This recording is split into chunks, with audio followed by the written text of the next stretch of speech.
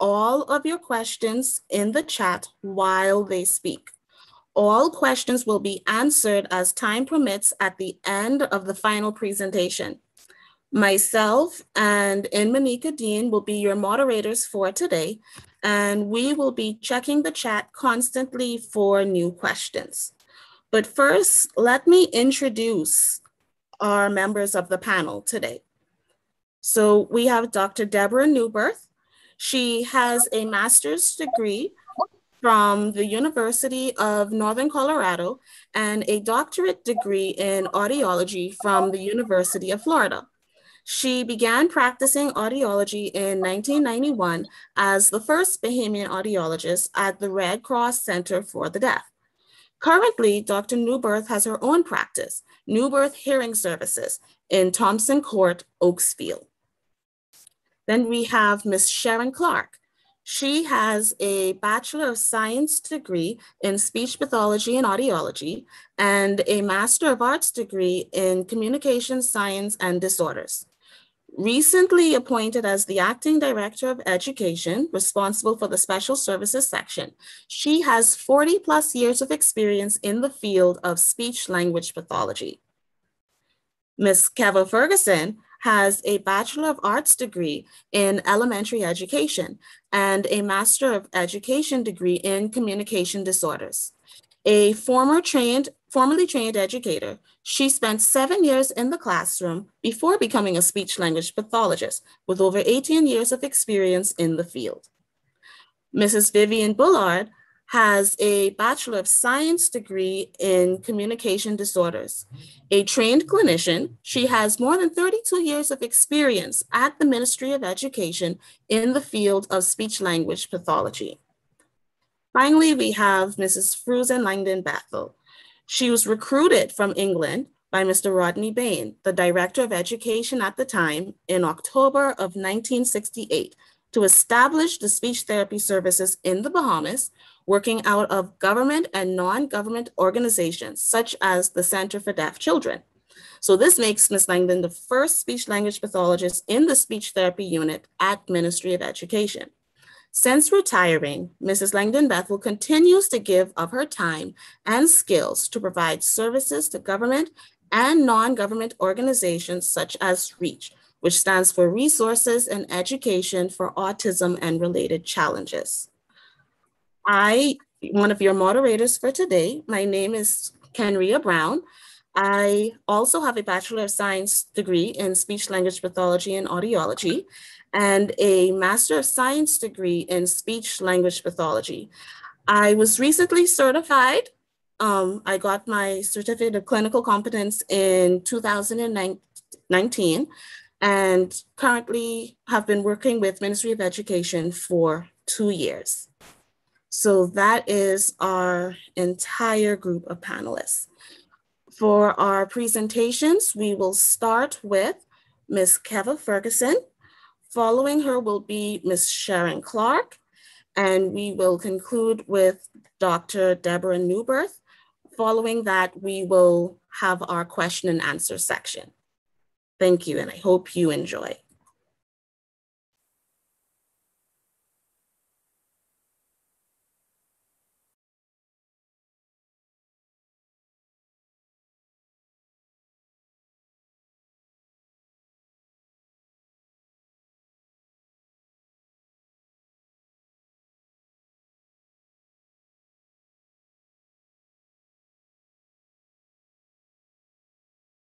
Hi, I'm fine. Good afternoon.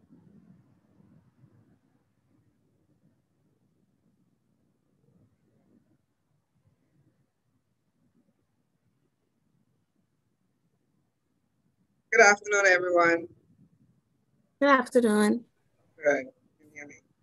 All righty. Like she said, I'm Kevin Ferguson, and I'm a speech language pathologist. My job today is to share with you red flags and communication red flags in young children. Before we get to the red flags, we need to know what we're dealing with. And so briefly, I'll let you know what is speech and language. Speech and language is not the same. Speech is how we say words. And under speech, we have articulation, where we have words and sounds, and each letter in the alphabet has a sound, and sometimes they combine and give us two sounds, and we have some that come together and give us one sound. We have to know how to pronounce those sounds. Then we have voice. Voice is the quality of our voice. It's harsh or raspy, um, raspy, coarse, our voice, and we have our pitch, whether it's high or low. Then we have fluency, which is the smooth flow of our words when we talk. And that is what encompasses speech. Then we have what is known as language. And language refers to words we use and how we use them to share our ideas, to get our needs and wants.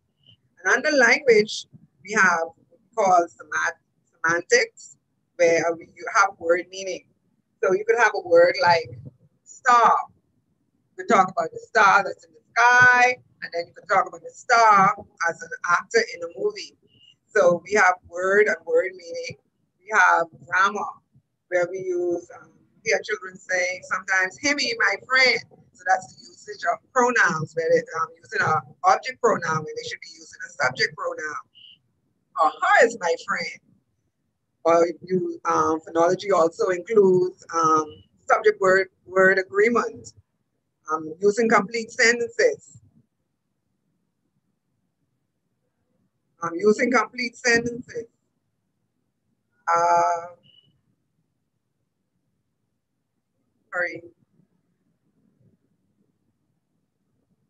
Sorry. Syntax. Syntax is word order. So we would say the red car and not the car red. And then pragmatics is our social language.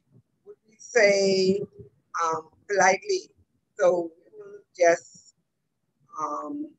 interrupt a conversation. We wait our turn to speak in the conversation.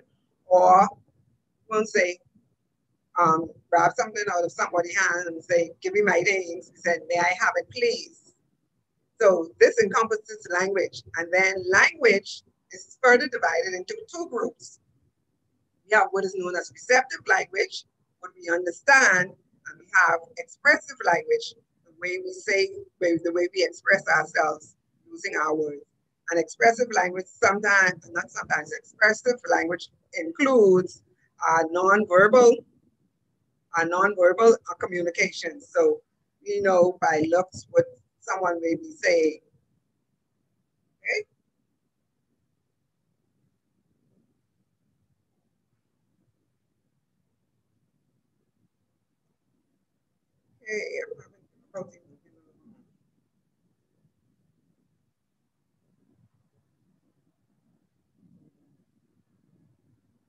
Okay, if we look at a child, when do you think communication starts? Somebody quickly tell me, when do you think communication starts? At what age? Come on, someone talk to me. You think it started at 1? Birth. Pardon me? Birth. Yes, it does start at birth. So when a child enters the world, his communication skills may not be as broad as ours. It's limited, but he communicates, and he communicates effectively. Because a child at birth, when he hears a loud sound like a dog barking or a fire engine, you see the child shimmer, indicating that he heard something. Or the child gives a smile when you talk to him. So he's looking at you and he knows that you're engaging in conversation with you. Or it's the child recognizes the voice of the mother. So when he's crying and the mother speaks, the child becomes calm and the crying ceases. And that is receptive. So the child is understanding and processing what is going on. Then expressively, a young child, a newborn baby, makes cooing sounds. You hear, they will change their cries. mother would know when the cry is for food or when the cry is for pain. And this is how the child is expressing his needs and wants without words, but he's understood. And sometimes the child just simply smiles at you. The child says, no, he's happy. So from birth, the child is communicating. Now, if you don't see these things happening in your young child, now this is a range. That range was birth to 3 months. And not because they hit 4 months and it isn't, you don't see it, that means something is wrong. Sometimes there could be a slight delay. Sometimes there could be a slight challenge with probably something simple. But so what you do is you observe your child. Don't just think automatically something is wrong. So you check to see if your child can hear. You could stand behind your child and give a little tap where they don't see you, or you could make noises. You imitate what your child says. Talk to your child like he understands what you're saying and watch his responses. Imitate his face, the faces he make. And at that early age, you could even start making the animal songs, playing little games with your child, and most importantly, read to your child. Read, read, read to your child.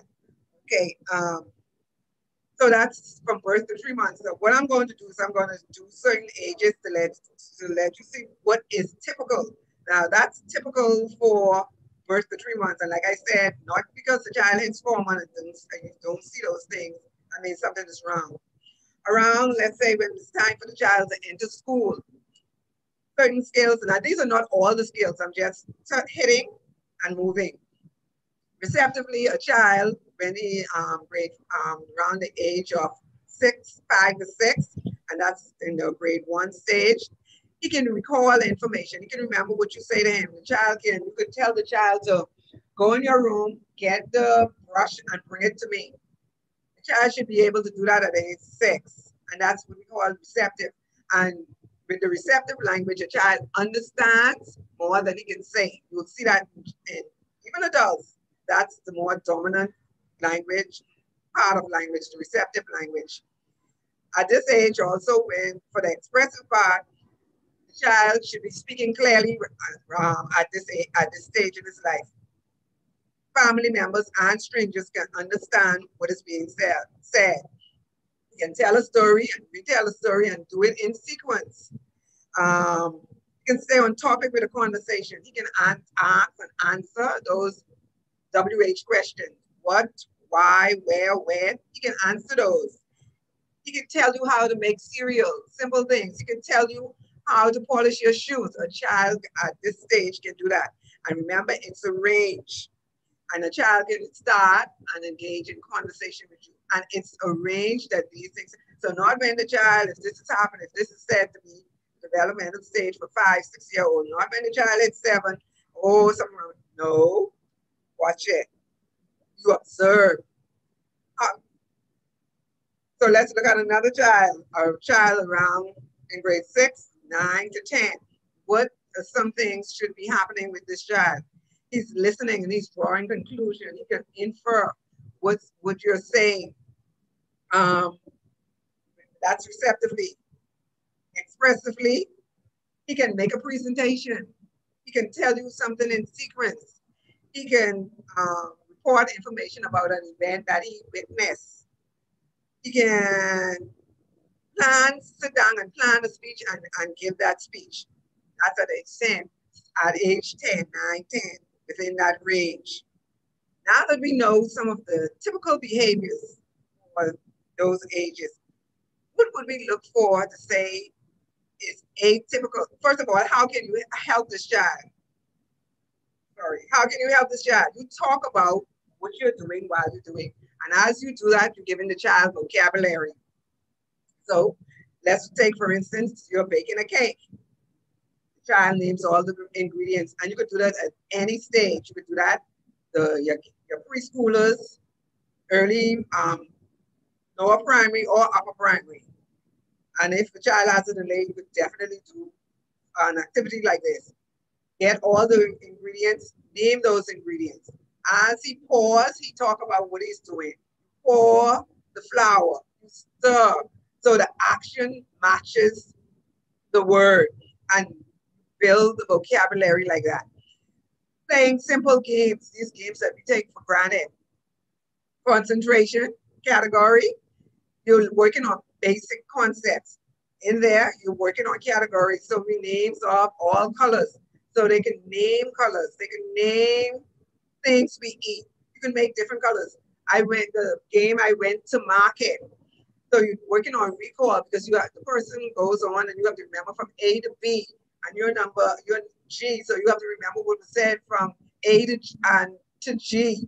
And that's the beauty in those games. And we don't realize this. So your child is having fun and also learning. So that's the importance of those games. And remember playing them as a child. Mariddle, Mirandio, or I Spy.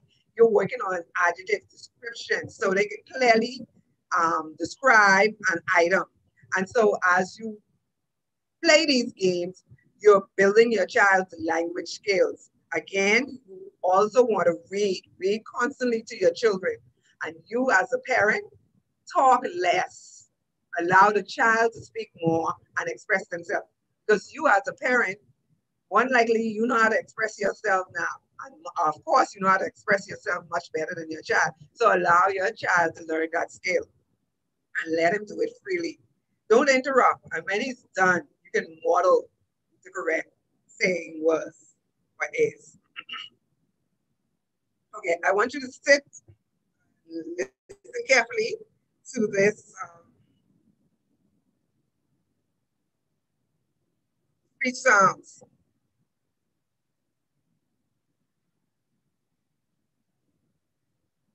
I hope you can hear it.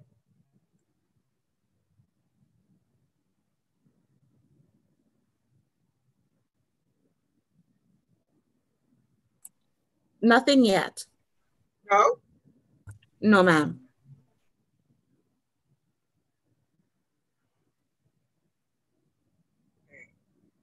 Okay, we won't waste time. But that basically is telling us about the speech sounds. They are early at the first set of speech sounds that we get are we call bilabial ones. They're 8. They come in stages of 8. So you'll have the early speech sounds would be the sounds such as b, h,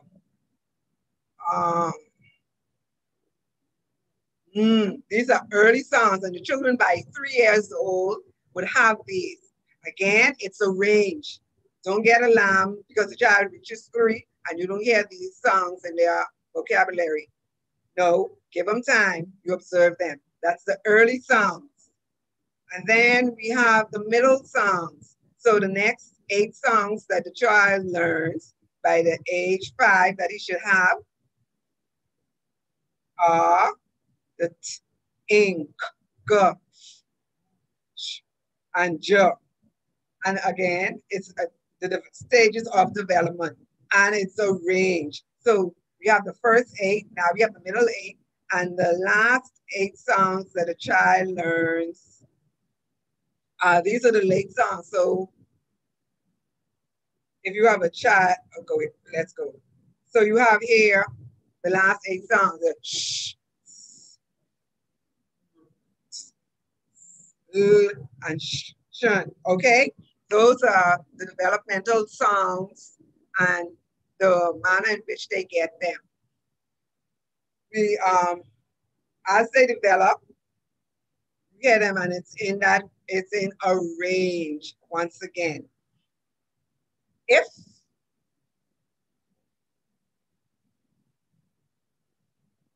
the child doesn't have those sounds, those sounds come in range. And here are some atypical speech behaviors. At the age of 5, a child should still not be deleting sounds in words. So you shouldn't hear a child saying pencil for pencil, particularly because that p sound is one of the early speech sounds and the ones they should have around the age of 3. You shouldn't hear wawa and nana. That's a part of development, but you should hear water, banana. Sometimes you hear tat for cat. At age 5, that is fading away. You shouldn't hear those sounds. So that is when you see this happening in a 5-year-old, that is sort of atypical. Then as we look at a child that is breaking up his words, the initial song, he says it several times before he gets the word out. So you'll hear mum, mum, mummy.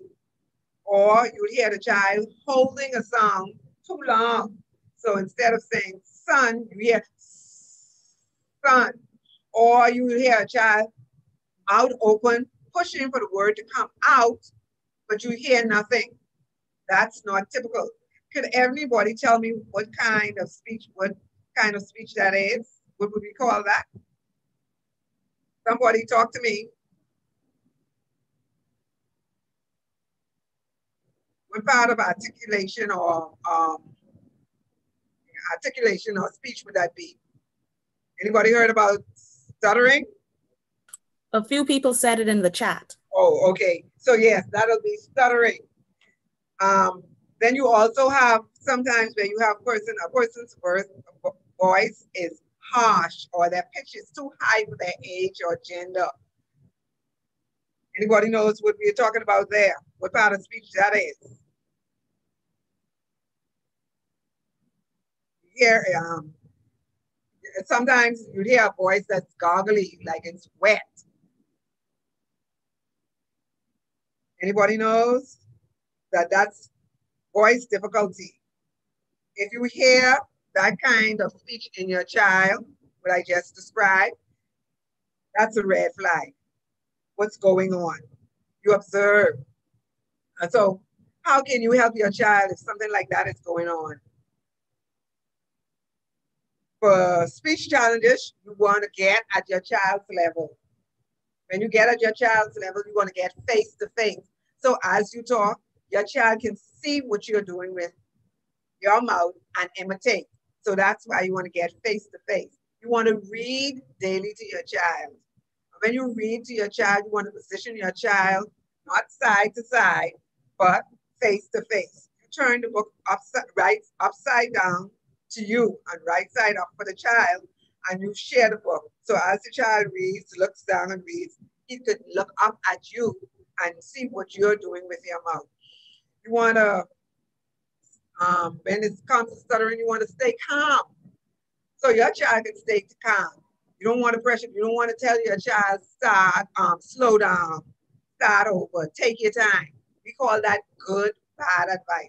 You don't want to put that kind of pressure on your child, so you may make it even more frustrating for the child to bring out his words.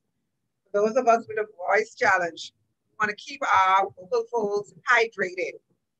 You know, preachers and teachers persons who use their voices constantly, they need to keep it hydrated. You'll find that they are the ones who you see with that challenge with voice difficulties most times, not all the time, most times. So you want to keep them hydrated. You want to do less screaming.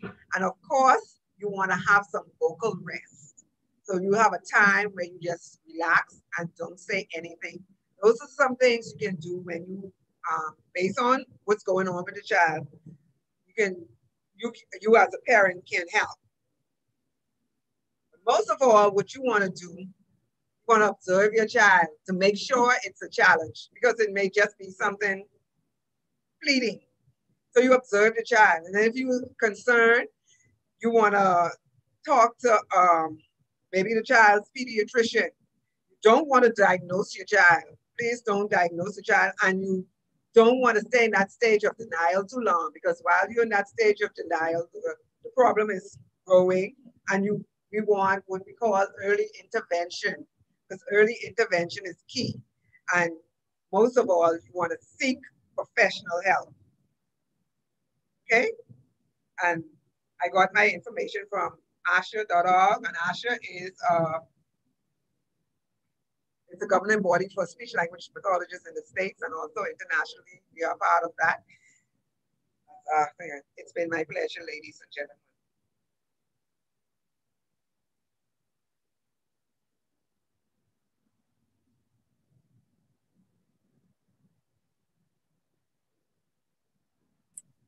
Thank you, Ms. Ferguson. So we will now have Ms. Sharon Clark.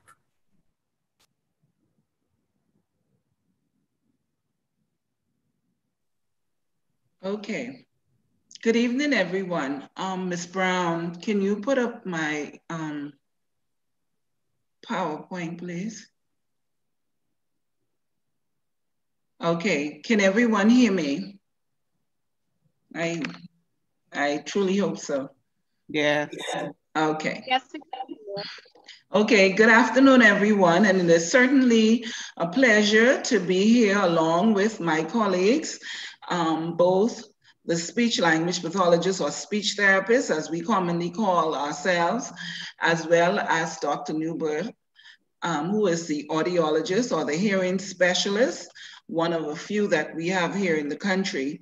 And we are all presenting together because of the importance and because of the alignment or the way that speech and hearing develops for a child or for anybody to be able to talk, to be able to communicate. The most important thing, which Dr. Benaby Newberg, sorry, I am using a maiden name, pardon me, will share with her married name, sorry, will share with you will be the importance of persons being able to hear properly if they're going to speak, if they're going to use language. And so I would just like to say before I begin, on behalf of the Ministry of Education, the Department of Education, our director, Mr. Marcellus Taylor, our immediate supervisor, Ms. Sharon Poitier, I'd like to say thank you for having us, for acknowledging the role or the roles that we play as educators in our country as well. And certainly the relationship and the collaborations that we like to foster, such as this one, with our NGOs and with our private educational systems, and that being the Seventh-day Adventist school systems. And we know Kenry is an integral part of your system. She came through it and she continues to give back as she's giving back to us here at the speech therapy unit at the Ministry of Education. And so my topic will just carry on, hopefully, from what my colleague, Ms. Ferguson, shared with us, and that being communication. That's what we're all about, communication, or more commonly known as speech and language problems. And I'm going just to share a tidbit with you of what we look for, what you see when you talk about communication, red flags in adults. Okay, Ms. Brown, next slide, please. Okay, are you able to enlarge that screen for me? Yes, my glasses giving me a run for my money. And are you able to get that any larger? I would have to come out of the presentation mode. Oh, yeah. It's kind of small. If you came out of then what I would have to, that's the largest, you can get it. Okay, let me see something.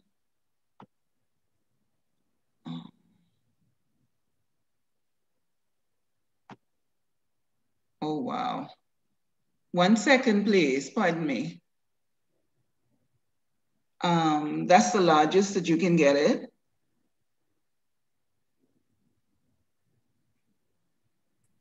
Without increasing the font? Yes, ma'am.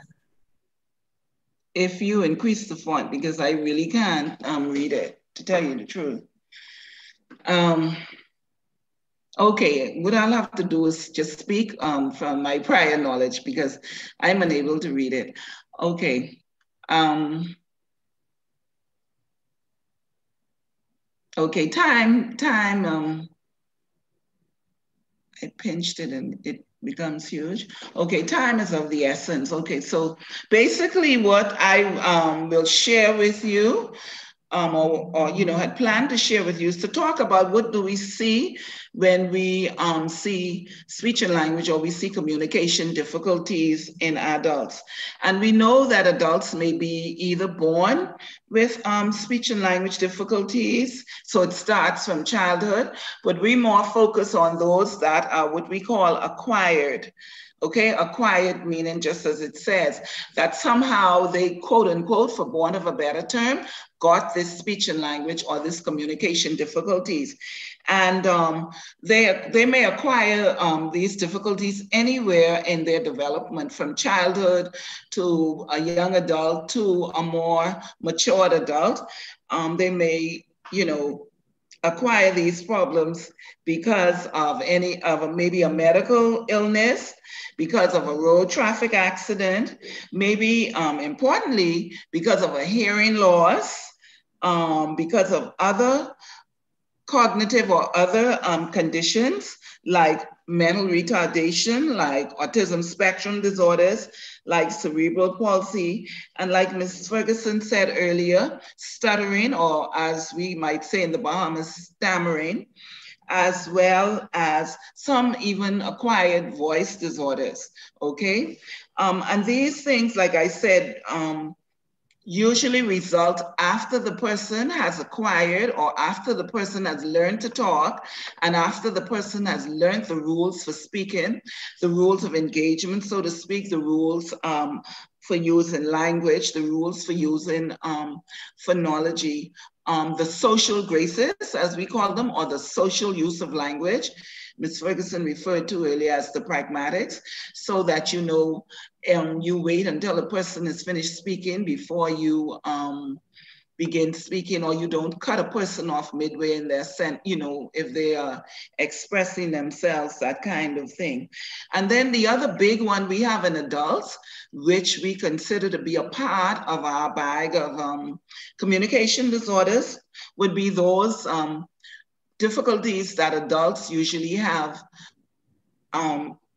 that they would usually have as a result of stuttering maybe, or a head injury, and that being those swallowing disorders. And I'd like us to just stick a pin here because it's very important. Those things are important, or it is important, because we know swallowing is the means by which we get nutrition. So essentially the means by which we live, right? And so that's a big one for us, because then if a person, let's say, has a stroke and is unable to swallow, they're unable to get their nutrition, then you can have all sorts of other things going on. It affects them emotionally. It could affect them mentally.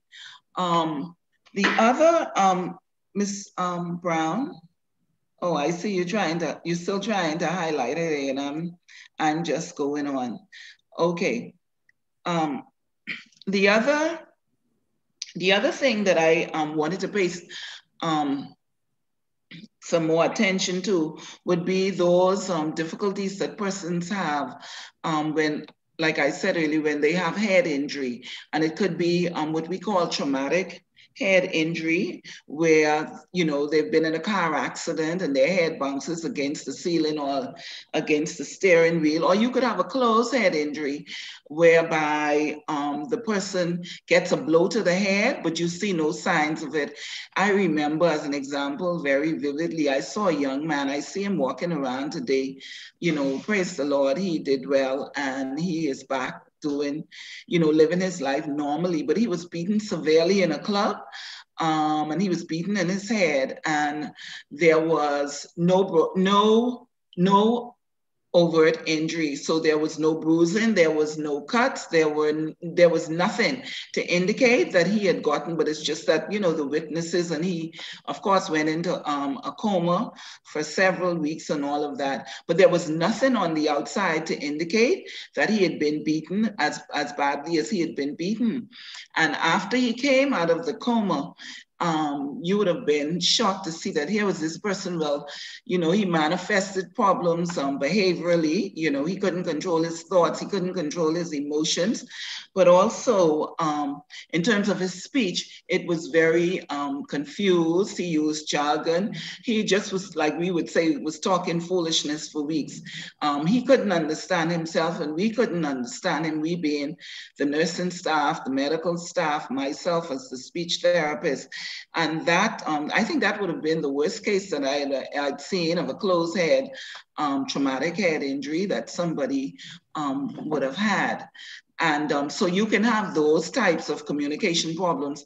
And what results when you have head injury, a lot of times would be the memory difficulties that persons have. They would either have difficulties with short-term memory or long-term memory challenges, whereby it can be either or. They would know what it is they want to say, but in a lot of cases when it's head injury, because of all the confusion and all the other things going on with them, they wouldn't even know what it is they want to say. So they wouldn't respond appropriately to stimuli or to questions or to conversation or queries or anything like that.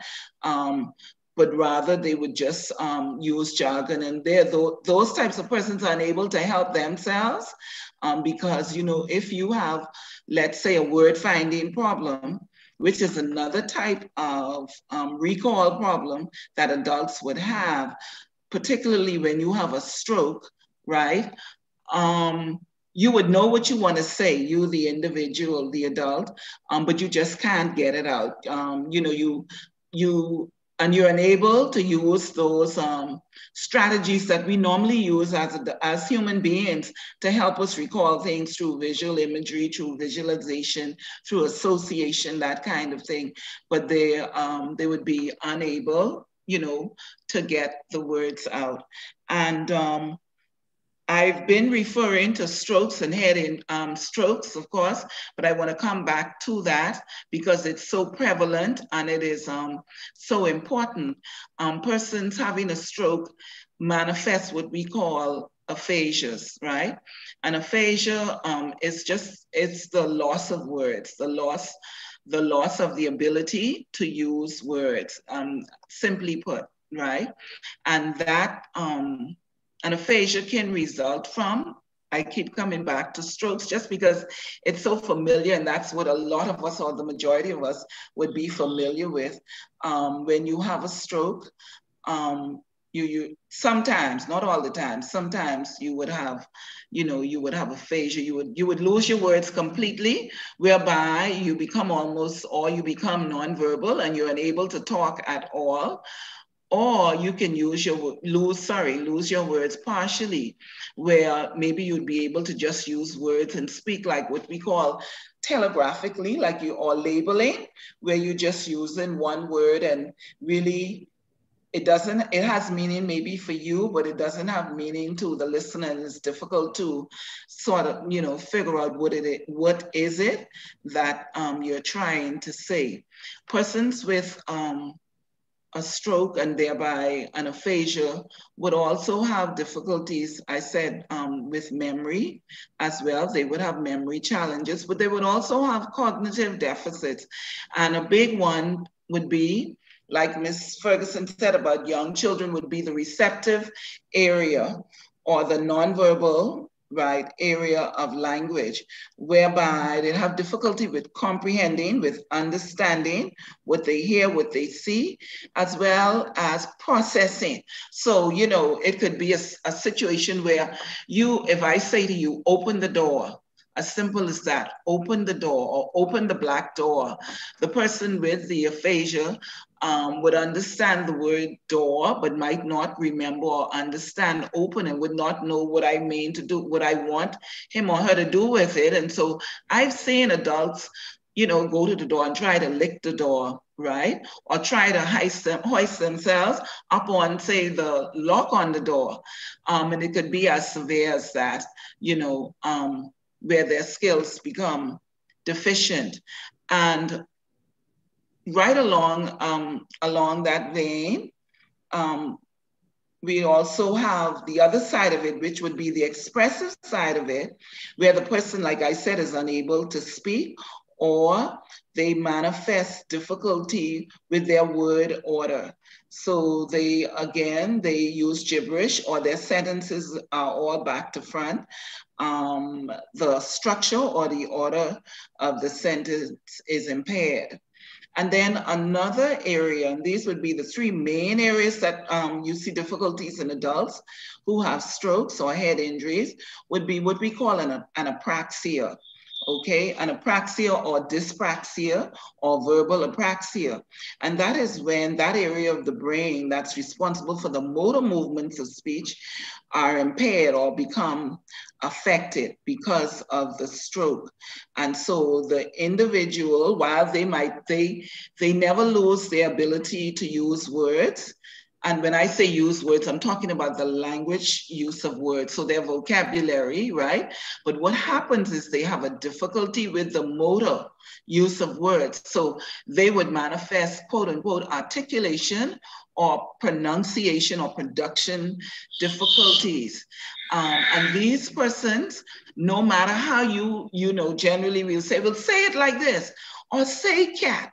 Say cat. I'm saying cat, and the person might say ta, or the person might say kata, or something completely off from what it is that you've said or you've given them to say.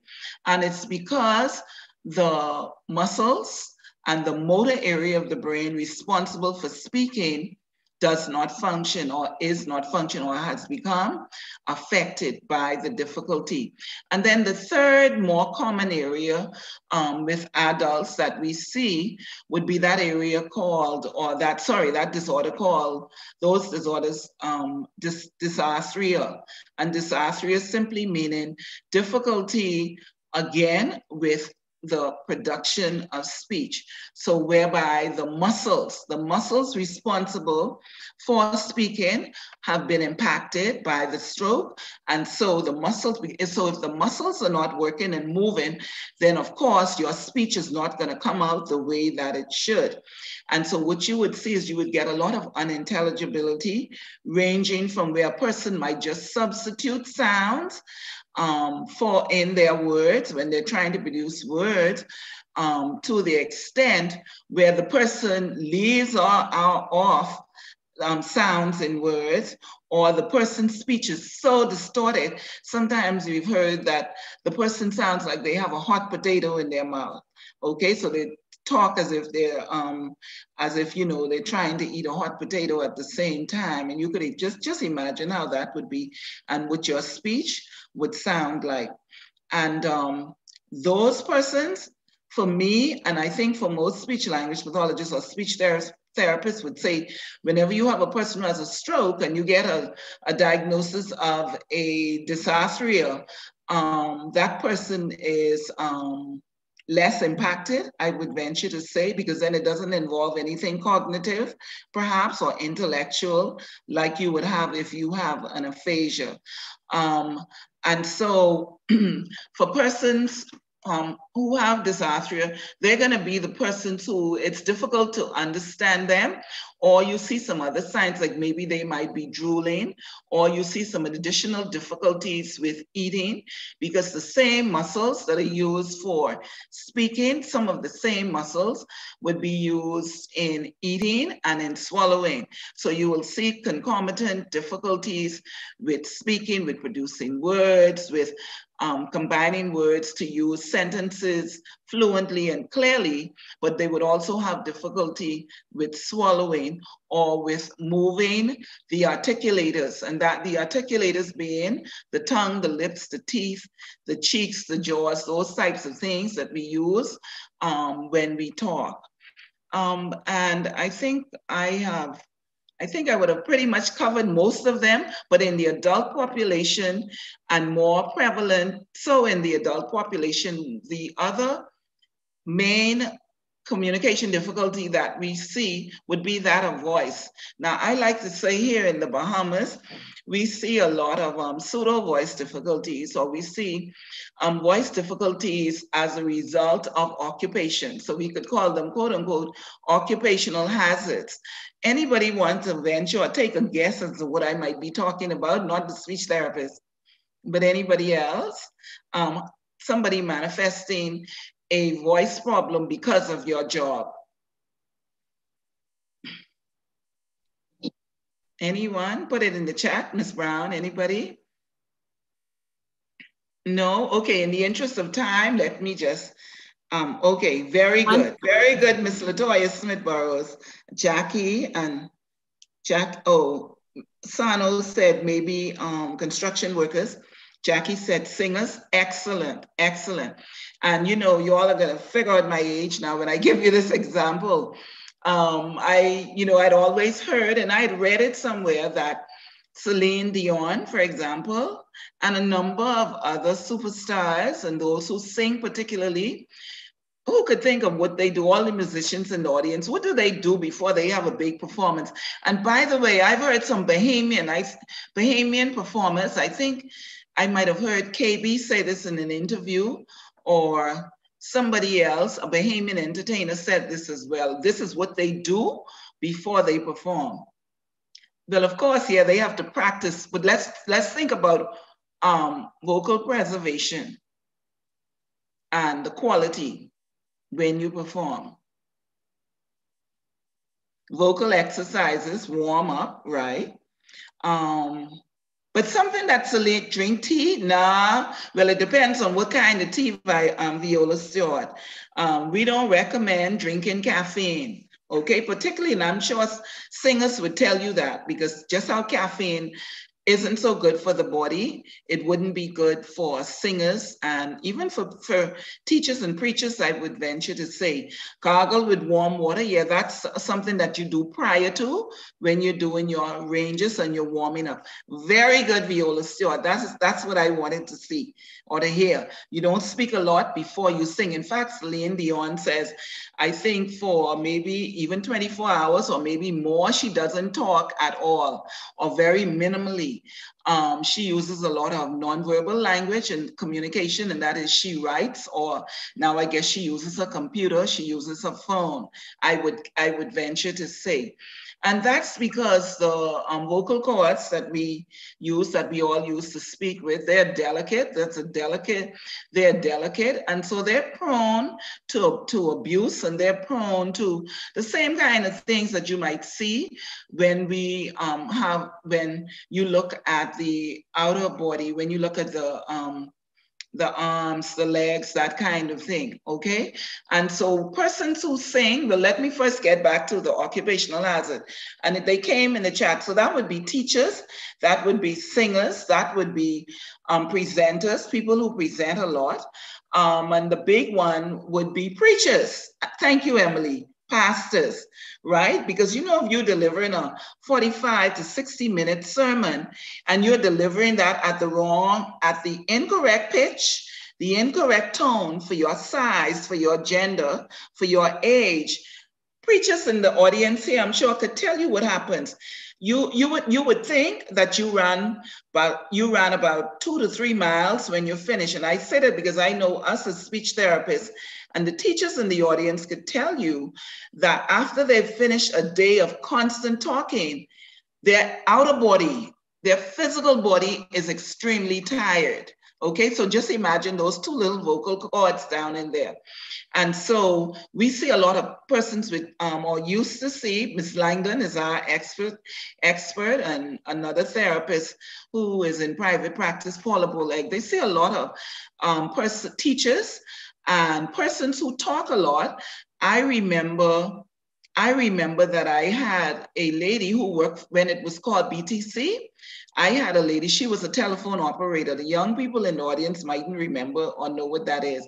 But when BTC had telephone operators, so that meant she constantly answered the telephone, and she constantly fielded questions for the corporation. And she came to me because then she had growths on her vocal folds, or what we call nodules. Okay, and these things, I guess if you think about it, how a corn grows on your toe when you wear the wrong size shoe, right? Or an ill-fitting shoe, and you know that that's rubbing constantly against particularly your small toe, your little toe on the top of your, yes, on the top of your toes. Then imagine that that's similarly what goes on with the vocal folds. And so I've been given my cue. I hope I've given you some food for thought. These are just some of the nuggets of some of the things you see when adults have communication difficulties, whether it's because of being born with them or whether it's acquired because of one illness or one injury or the other. And so I thank you very much, and I'll be very happy to take any questions at the end. Thank you. Thank you again, Ms. Clark. Those in the audience, participants, please remember that you are free to type all of your questions in the chat, and we will get to as many of them as possible at the end of the final presentation, which will be Dr. Deborah Newbirth. Good evening, everybody. I'm Dr. Newbirth, and on behalf of the other audiologists here in the Bahamas, Dr. Kim Scriven and Dr. Treasure Kenny, I'm here to represent hearing red flags that may be possible in the various age groups, and I have them split into 4 categories: newborn to toddlers, preschoolers to preteens, tweens and teens, and adults. So let's begin with the first, which are the babies. One of the first signs, red flags, is, does your child startle to loud sounds? For example, if somebody slams the door, or if there's a big boom, does your child jump and startle? That's even from like a newborn. Does the child fail to turn when you come into the room? So when you enter the room, does the child turn the head when they're able to, which would be like around 6 months of age? Your child should be able to begin turning toward the sounds. Does your child say basic words like mama, dada?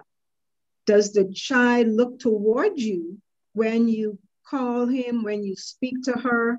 Is she turning toward you? Or is the child, if you are turned away from the child, is she not responding? Is he not responding? Does he seem to hear some things, but not other things? For example, is he hearing more loud sounds, but seems to be missing the softer sounds? These are some of the basic things that you need to look for when you're looking for red flags in babies. Moving on now to the toddlers up to the school-age kids. What about your child's speech? At age 2, 3, your child should be saying at least phrases, even sentences. So if you look at other kids their age and they're not speaking on par with those other children, that's a red flag you need to be aware of. Does your child have any speech and language at all? Maybe the child doesn't even have any speech or language. Maybe they're still not even saying mama and dada. These are things that you need to be looking out for. What about unclear speech? The child is able to speak, but the speech is not very clear. If this is the case, then it means that this is a red flag for hearing. And a lot of people say, well, what does speech have to do with hearing? Well, the child will only be able to speak as well as he can hear. So if he's not hearing well, then he's not going to be speaking well. If he's not hearing at all, then he probably won't be speaking at all.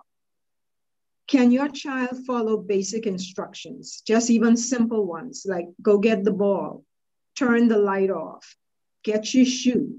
Can they follow those instructions? Can your child follow multiple instructions? Go in the fridge, get the milk, pour some in the cup and bring it here. Can your child do those things? Does your child say, huh? Or what? Or I didn't hear you? Do they say that a lot? If they're saying those things, that's another red flag. What about if they're watching TV or playing their video games? Do they like to turn it up loud? If they're turning it up loudly, then that's another red flag. Maybe the child has to turn it up to a level that he is able to hear it because he's not hearing the softer sounds. What about the milestones? When you compare your child to children his age, now we're dealing with the ages, remember, from preschoolers to primary school. Is your child on the same level as other children with his language skills, with his speech skills, with his academic skills? A lot of times when you have children in this age group and they're having problems with their hearing, even their academics, especially like the language classes, English, spelling, vocabulary, you may find that they are very delayed in those things compared to other children. What about their social skills? A lot of times when children are having a problem with their hearing, they don't want to be playing with other children. They don't want to mix with too many kids because they feel they're not hearing well enough. And so they just isolate themselves. What about when your child is wearing the earbuds and headphones? Earbuds is one of the biggest problems we're having right now with children developing hearing loss. So is your child wearing earbuds frequently? And are they turning it up loud? If you're sitting right next to your child and they're wearing earbuds and you can hear the sound coming through, then that means it's too loud and it can be a problem with their hearing. Let's move on now to the tweens and the teens. So these are the older children. And sometimes when a child is growing up, initially they may be fine, but as they get older, they can develop problems with their hearing. So you need to be checking at each stage of development. So is your child complaining about hearing buzzing and humming noises or ringing noises in their ears? That's one of the most common signs of hearing loss. Does your child speak loudly? Again, do they like to turn the TV up or the video up? Do they too like to wear earbuds and wear them where if you're sitting next to them, you can hear the noise coming through? What are their grades like? Are their grades poor? If they have poor grades, hearing loss should be one of the first things you're checking because it may not be that your child cannot do the work. It just may mean that he's not hearing well enough to get the work done correctly. One of the things, another red flag is, does your child have any anger management issues? When a child has a hearing loss, they become very frustrated. And this results in them having issues with anger, frustration. They try to take it out on themselves or other people. And in school, they have behavior problems. They're the ones always going to the office or the teacher is always speaking to them. And some of the same things that apply to the younger children will also apply to these children, okay? Do they turn when you are calling them? Do you think, oh, this child is just hard-headed, they're not listening? Is it really that the child is not listening, or is it that the child is not hearing? Does your child isolate from you? Do they just go in their room because they don't want to be bothered with anybody? Do they not have a lot of friends? Sometimes, again, this is another sign. Do they ignore conversation? And even at this age, is the child having a problem with their speech and their language skills? Finally, we're going to move on to red flags in adults. Some of the same things that apply to children apply to adults, except these are some other things you can look for. Does the adult have any problems hearing on the telephone? Or does he hear on one side, but not the other side?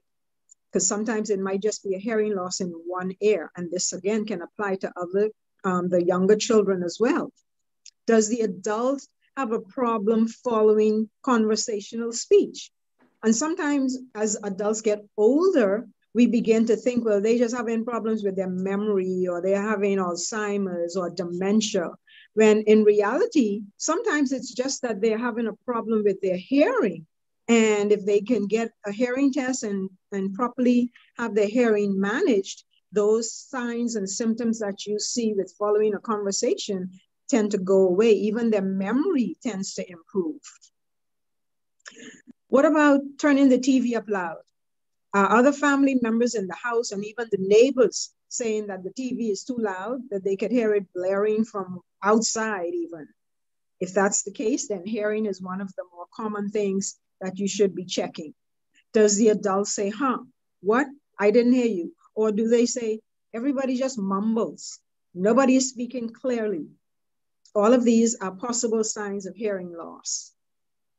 What about your adult saying things sound muffled or that the air seems plugged, like something is clogging it? This is a sign that there's possibly something going on with the hearing. What about they waking up and suddenly they say, you know, I was fine, but it's feeling like I'm not hearing.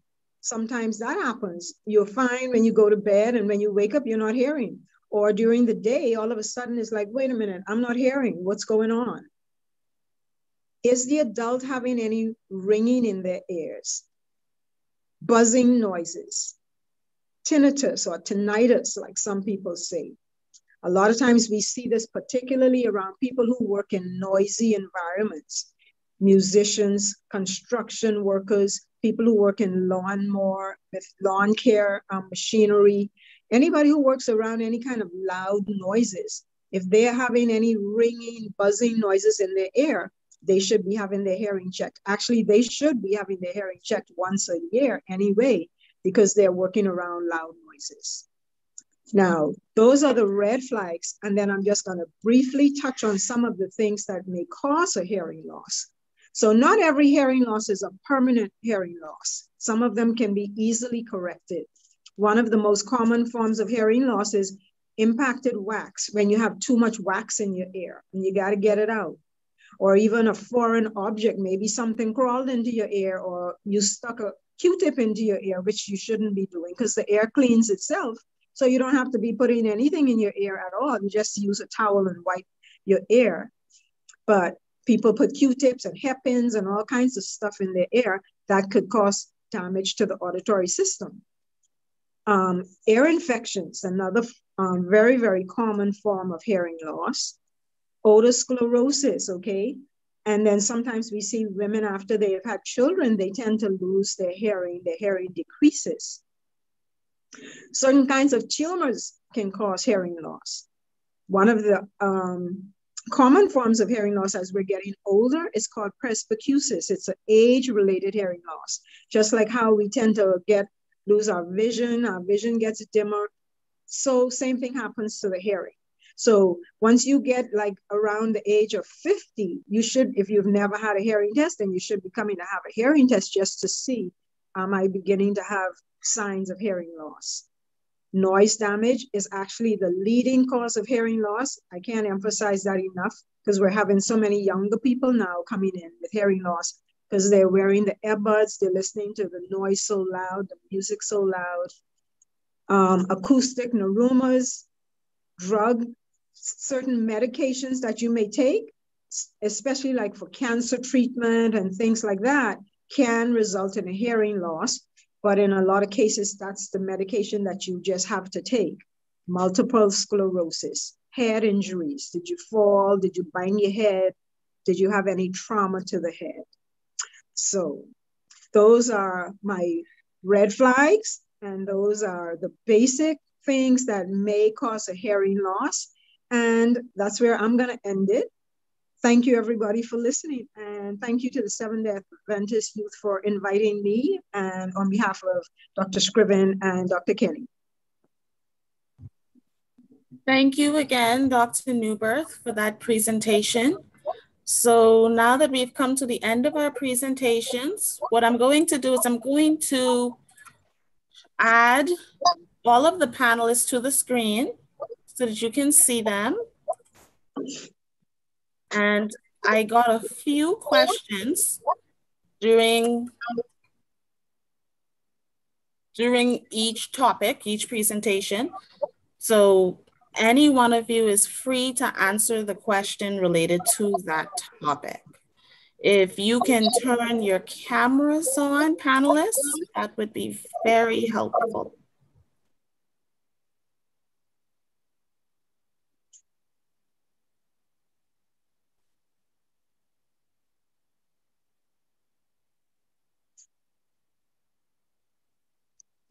Okay.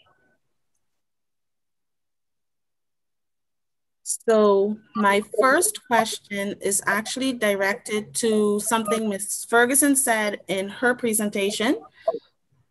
So the person said that Ms. Ferguson said that not meeting the communication/language milestones at the stated age is cause for concern at the onset, but just continue to observe. So at what point or how long should we observe before it becomes a concern that a problem may exist? Thanks for your question. It's not the onset we're looking at. Like I said, it's a range. And if you observe over a period of time, let's say several weeks, a month or so, then you start to inquire. And you've tried some things, start to inquire, maybe the pediatrician, depending on what's going on. But definitely, if it's speech and language, you want to find a speech language pathologist to ascertain what's going on with the child. Does that answer the question? Thank you. Another question. Do you think prolonged use of a pacifier, and they say, not sure if this is considered to be prolonged, but say up to the age of 3 years old, can contribute to a delay in speech and or language development? Okay, let me take a shot at that one. I wouldn't say that it would contribute to a delay in language development, but certainly sorry, pardon me, I seem to have a frog in my throat. Certainly it can, and we've seen where it does affect the alignment of the jaws. Okay, so the upper and the lower jaws become misaligned because of the constant sucking, and that sucking is not normal. Particularly, you said after 3 years, yeah, that's definitely too long for a child to be sucking. So it would affect the alignment of the jaws, or it could affect it, and then therefore the speech development is going to be impacted because, you know, once the air comes up from the lungs, from the diaphragm, from the lungs, through the vocal folds and into our mouths, then the structures within the mouth shapes that air, right? And that is how we get a T versus a D versus a P versus an M, right? Or okay? And so if you have something that shouldn't be there, pushing one way or the other, and usually the pacifier is pressing down on the lips, right? On the bottom lips, or maybe on both lips, as well as the front part or the anterior part of the pacifier could be pushing up on the upper jaw. So the upper front teeth could also be affected. Just like you see when children or adults suck their finger, a lot of time you see where they have what we call like a spacing, and an irregular spacing or a hole almost. If they try to put their teeth together like we should, they're unable to bring them together. So their first stop would be to the dentist or the orthodontist, depending on the age. If they're less than 7 years old, I think it is 7 to 8 years old, then they go to their pediatric or to a dentist. And if they're older than, say, 8 years old, definitely they need to see the orthodontist. And after that, usually they, if by applying braces or applying retainers or other things can assist, then they would send them to speech therapy to correct what has gone wrong with the speech sound productions. And we have to reteach them how to make speech sound. So, but not so much the language, because remember, language is cognitively based, and it's it has to do with the intellect. So it shouldn't, sorry, it shouldn't affect the language, more so the oral motor and the speech production. Thank you. So it looks like one of my questions was answered in the chat, but I will ask it just in case. It says there are a mixture of yes and no answers to the questions Dr. Newbirth mentioned when you gave your list of red flags. It says, is there a standardized questionnaire a parent can complete for a child to determine if a hearing problem may exist? Yes, there is standardized questionnaires. You can either go to the ASHA, ASHA, capital letters for each, which is the American Speech Language Hearing Association. And they have a list of the red flags that you can be looking for based on the age of the child. However, that being said, a hearing test is the only way to determine whether or not the child has a hearing loss. And we begin testing babies from the time they are born. They can have a hearing test. Thank you. So I have a question related to dementia. How effective is speech therapy in treating persons with dementia? Okay, I guess there's variability, but as we can appreciate when you with the I'm sorry, with the dementias, what is being affected is definitely the cognitive area of the brain, right? The auditory area of the brain, the auditory processing area of the brain. And a lot of those things that come with dementia, or dementia itself, we know it's progressive and it could be degenerative, meaning that over time it's going to get worse. It's not going to get better, unfortunately. And so, yes, you can look at prognosis or how well the person would do with speech therapy. Speech therapies aim with the dementias and persons who have those sorts of problems is to try to get them to maintain the skills that they have, as opposed to teaching them new skills. Yes, you teach them new ways of doing things, new ways of remembering where their shoe was, new ways, and giving them new strategies and simpler strategies for remembering that this is my husband and not my daughter, that kind of thing. So very simplistic, but very functional sorts of things. And so, yes, I would agree with where I think you're going, which is as the dementia gets worse, as the condition worsens, your prognosis is also gonna worsen, unfortunately. Thank you. Another question. Oh, I believe this has been answered in the chat. How can you tell the difference between whether an adult has a hearing problem if you find yourself repeating what you've said to them, or if it's just a matter of them tuning you out or not paying attention to the current conversation? And I guess that's also a question for children, not just adults. Yes. Again, sometimes if the person is speaking loudly or if they're not answering you correctly, they may not have a problem with their hearing, but the only way to determine that is for them to have a hearing test. So a hearing test under headphones is going to be the only sure way. Sometimes when we're having just a basic screening, you may go to your general practitioner or one of the other doctors and they would do a tuning fork test.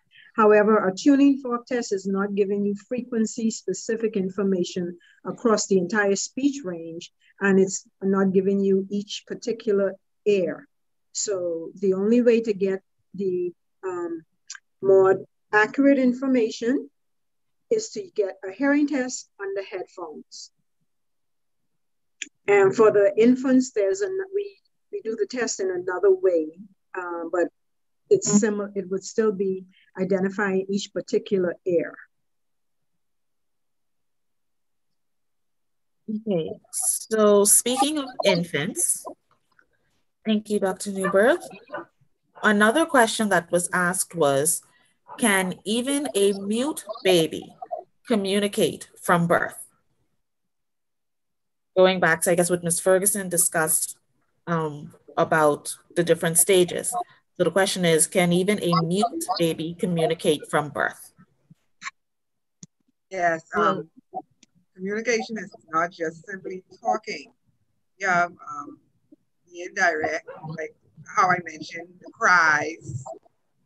The cries are different, so the mother knows just what's going on. The responses through smiles or, you know, the happy look, moving their arms and legs.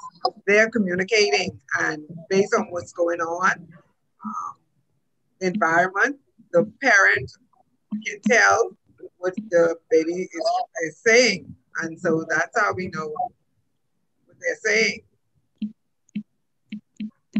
And then understanding comes before speaking. So the baby, by crying and realizing that an adult comes to attend to it, is learning to communicate.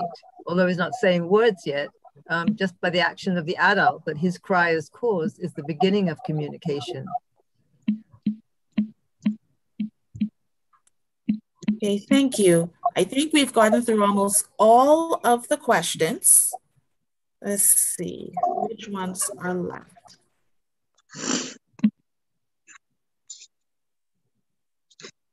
Okay, can a child learn speech even if they're deaf? Absolutely. A child can learn speech even if they are deaf. It means that there's going to be a lot of work that has to be put into it. If they are using hearing aids, they're going to need a lot of speech therapy, auditory training, oral rehabilitation.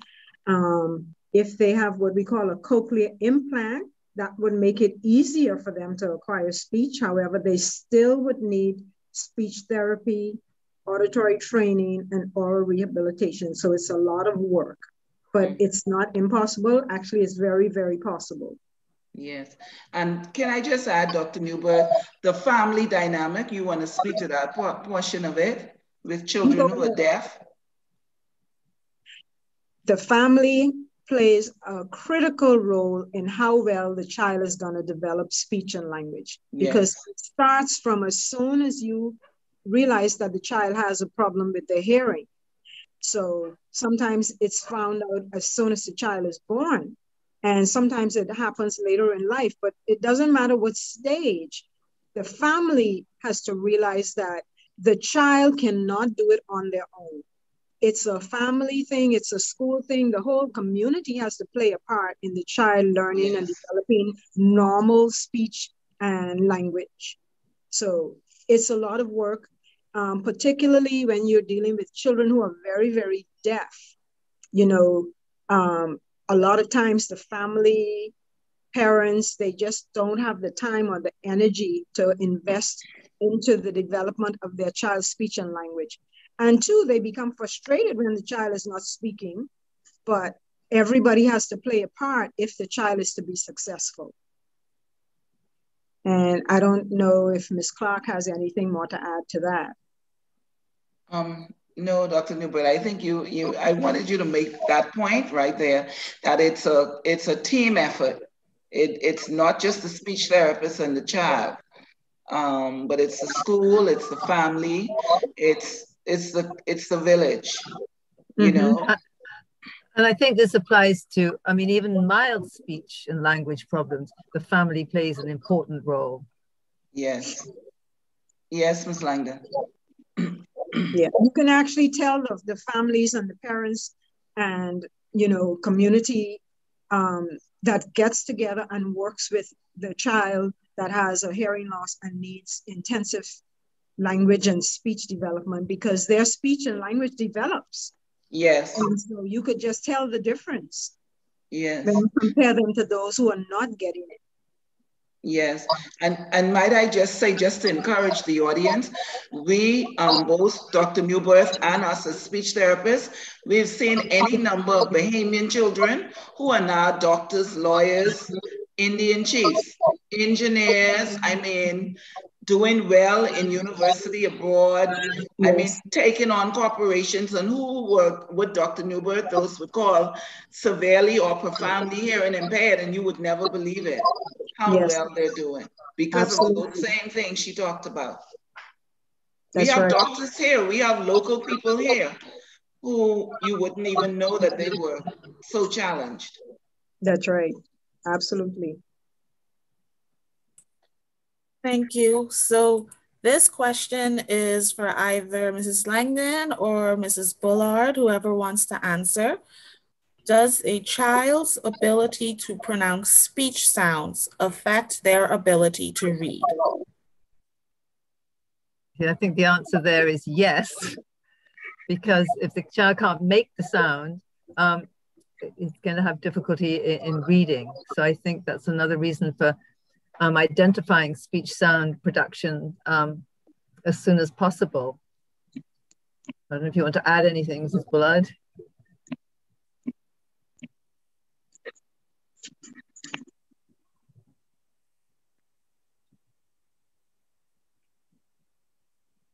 She's muted.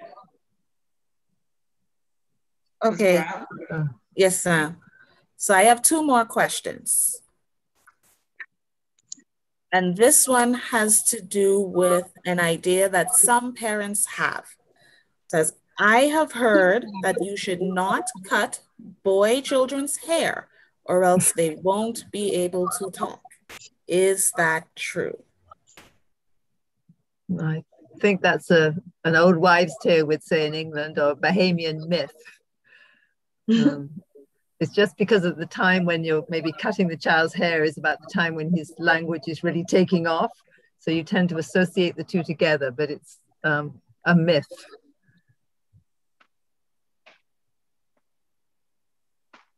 Thank you. So the final question that I have here, and it looks like it's been repeated several times in different ways, reworded differently. There are people here who are interested in the field and they want to know, how does one get into the field of speech language pathology and audiology? What does it take to become a speech therapist or audiologist?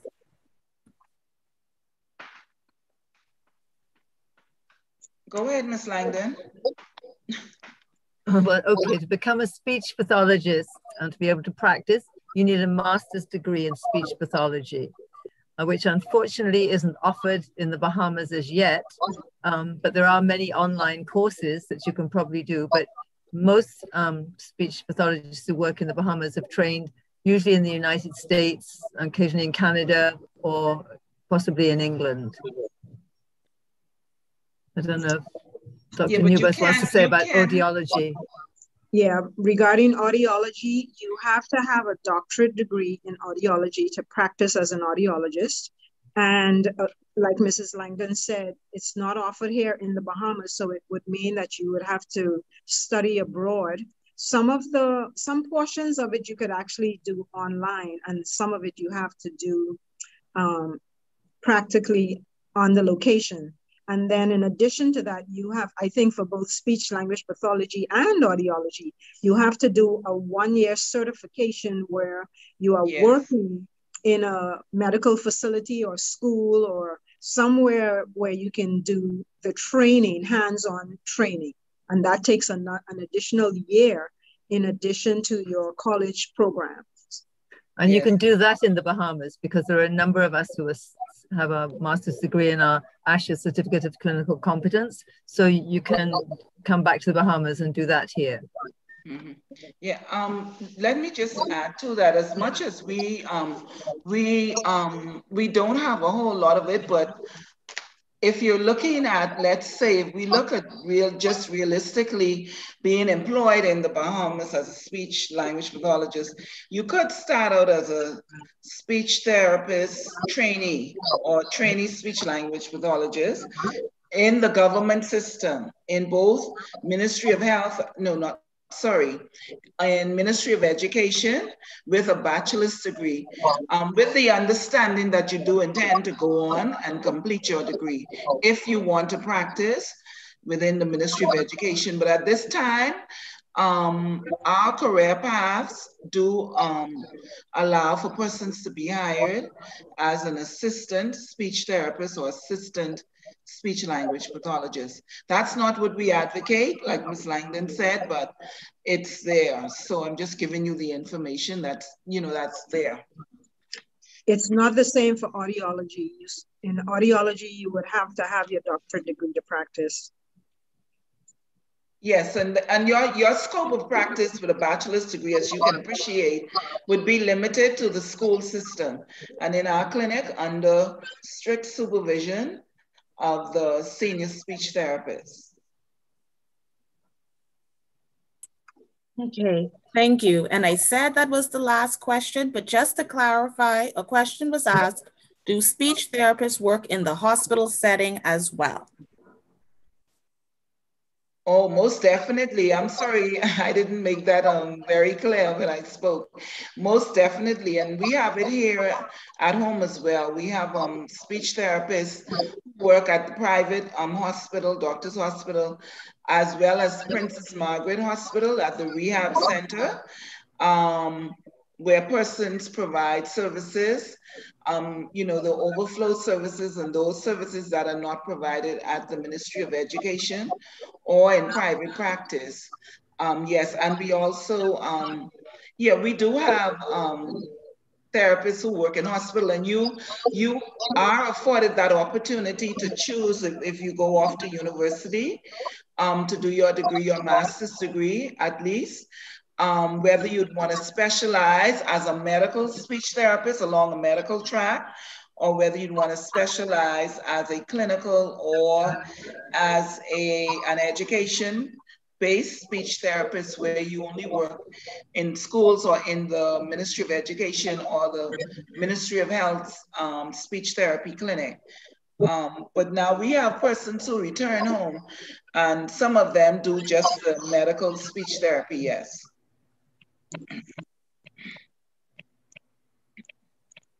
Okay, well, panelists, thank you very, very much for taking the time out to be here with us today. I'm sure they all appreciate it. I see, I'm just making sure I'm not missing any other questions. Oh, where can I go to apply to get my child's speech therapy? And this will be the final question. This will be the final question before we conclude with our devotional thought.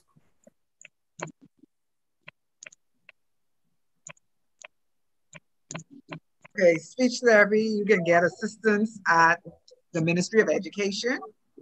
We see school-age children. There are several persons out there in the community who have their private practice. You can go there, and then there is PMH. We have at the rehab center. You can get assistance there.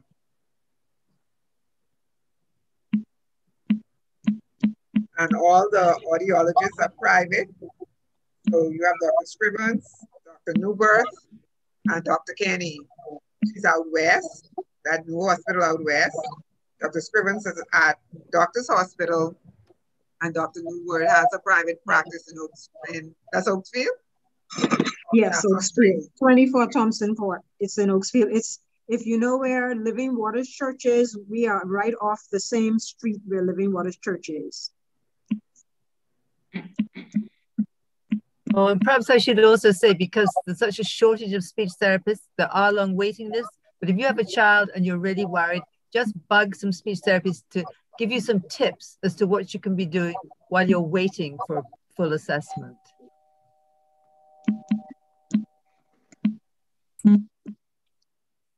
Okay, so thank you again, Dr. Newbirth, Ms. Sharon Clark, Ms. Ferguson. You're welcome. Mrs. Bullard and Mrs. Langdon, Susan Langdon Bethel. Thank you very much for giving us all of this information. I am seeing persons in the chat who are saying that they found the presentation to be very informative and they enjoyed listening to everything that was presented today. Thank you to my fellow moderator and Monica Dean for helping me out with keeping track of all of the questions. Thank you, Tyler, for the preliminaries and DNL for the prayer. I appreciate each and every one of you. We are about to have our devotional thought by Elder Marvis David, but if our panelists can give their contact information, Dr. Newworth, I see you gave yours, but if we can give the contact for the speech therapy unit as well, I'll try to add that in the chat. We also have a Facebook page where we try to update it with tips and strategies regularly and information as to how you can send in a referral form. Please keep in mind that the referral form needs to be sent usually by a teacher or a doctor or some other professional, but we do have access to our referral form there, and you can get more information from there. So we will add all of that in the chat. Thank you, participants, for joining us today. I appreciate you taking the time out to listen to all that we had to say, and I hope that it was of benefit to you. So if Elder Marvis is ready, he can give the devotional thought and closing prayer. Okay, good evening, everyone, and happy Sabbath. Today we have heard from our health professionals on the topic red flags to hearing, communication, and academic success. My question to you today is, what is our red flags to hearing and communicating with God? Let us pray. Oh Lord God Almighty, Father, we thank you for the opportunity you have given unto us at this time to hear your word, and you have given to me the opportunity to share in this short devotional thought. May you speak through me. In Jesus' name I pray. Amen. Amen. Amen. Just look around. Think about your life, your schedule, your friends and family. It becomes clear that many people today are busy. They rush about, preoccupied with personal, job, family, or business tasks, indulging in hobbies and pleasures. Yet, as a recent survey confirmed, nearly half of all adults admit that they do not have enough time to do the things they want to do. In the midst of a cramped schedule, we can wonder how God could fit in.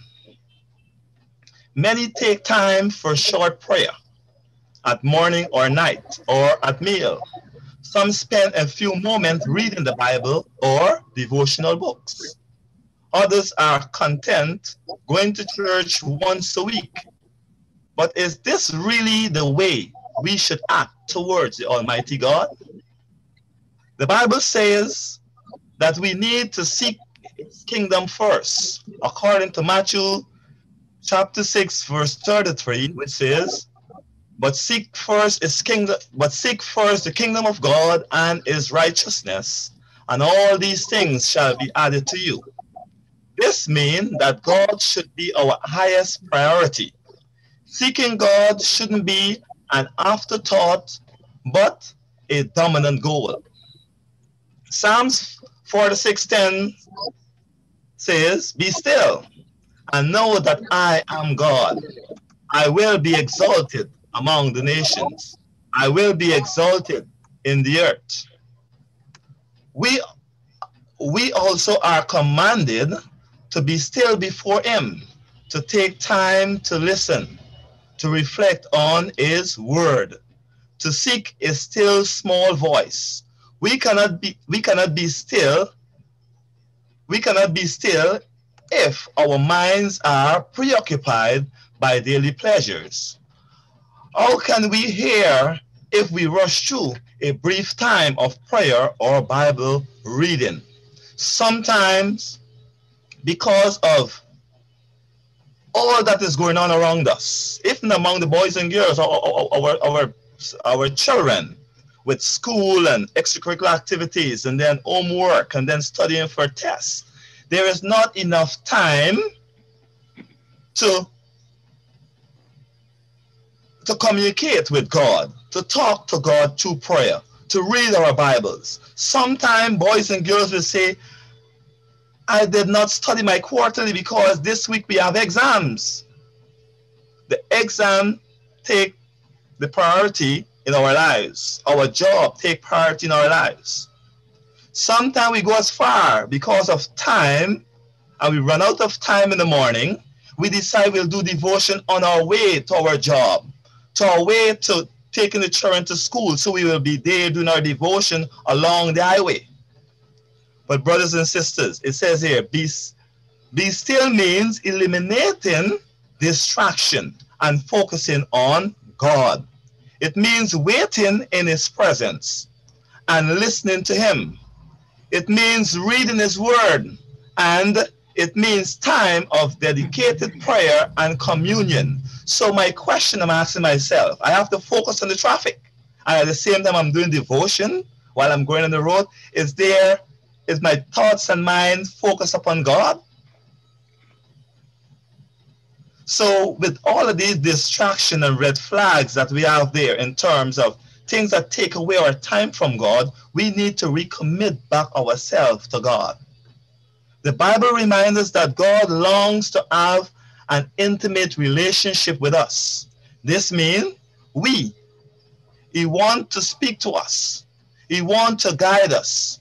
He wants to teach us new things and change our lives. Do not take God for granted. Make him your highest priority and be still before him. Let us pray. O gracious and loving Father in heaven, Lord, we have thank you for this afternoon program.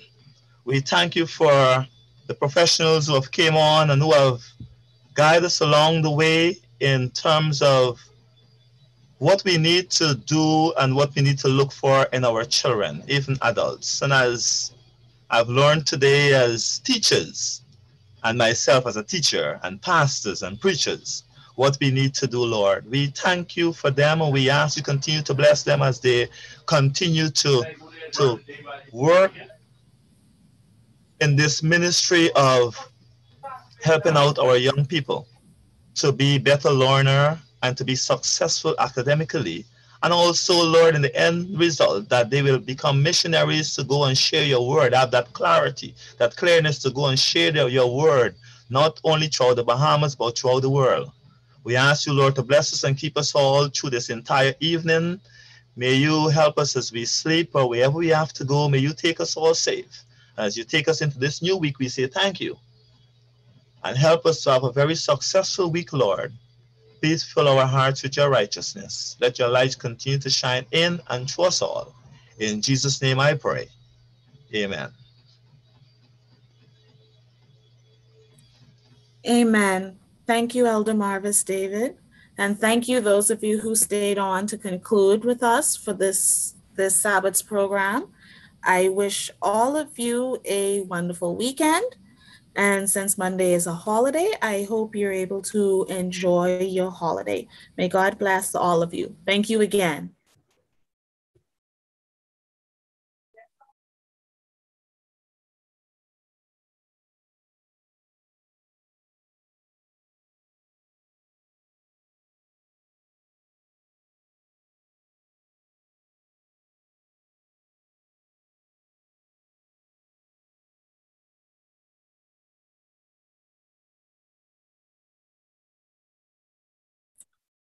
I will stay on just a few minutes longer in case there's anyone else who would like to share their email address with me.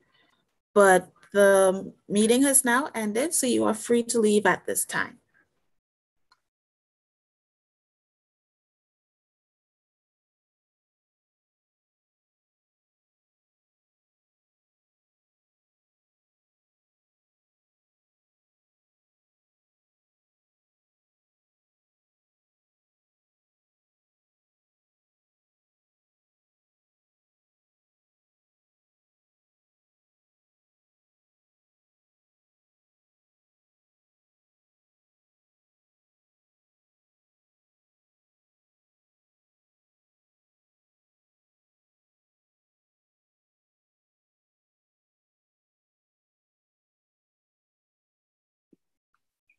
Sister Brown, you did such a tremendous, excellent work this evening. And I just like how you keep your spirit so nice and calm and peaceful. That was so beautifully done. Love you. Take good care. Have a pleasant week. Thank you. Take care. All right.